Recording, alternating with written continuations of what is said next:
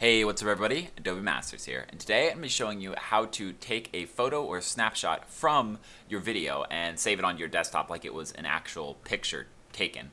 And this can be really useful for a variety of purposes. There are professional purposes for this, like taking snapshots and maybe creating sort of a storyboard or a rough edit from these snapshots. You can also use the snapshots by taking the picture here and you can use it as a thumbnail for like a YouTube video. And then there are some more just fun uses for this. For example, let's say you recorded a scene but you didn't take any pictures from it and you want to have a picture that you can actually hang on a wall or something. You can just put the video in here and grab the snapshot and there you go. So let me just show you how to do it. This is a really simple thing, just a lot of people will overlook it.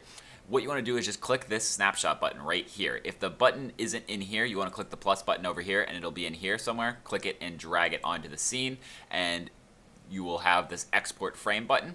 So all you gotta do is click the button and then give it a name. So let's see, just mountain scene, and give it a format. I like to go JPEG here, and then browse a location, maybe throw it on the desktop or something.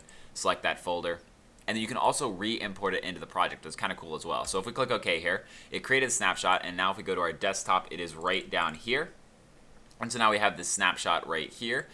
And if we go back into here, we also can drag this in and do fun things with it. Like maybe we could import it to the old title sequence, or we can manipulate it and change it around. But it's an asset. We can use it just like any other asset. So this is the quickest way that you can really just create a snapshot from a picture. So you can just, if you want to create an album of them, you can just keep zooming through here. Be like, oh, that one looks pretty cool. Snapshot, okay. Oh, I like that one as well. Snapshot, okay. And then you just sort of break up a video into a bunch of different images, and then you could hang them on a wall, or you could keep them in a folder separately, or really do anything that you want with them. And I just thought that was a really neat feature that I think they added recently. Maybe it's been here a while and I haven't noticed it, but I just stumbled upon it and thought it was a really neat thing, and I'd share it with you guys. Alright, really quick tutorial today. Just wanted to show you that.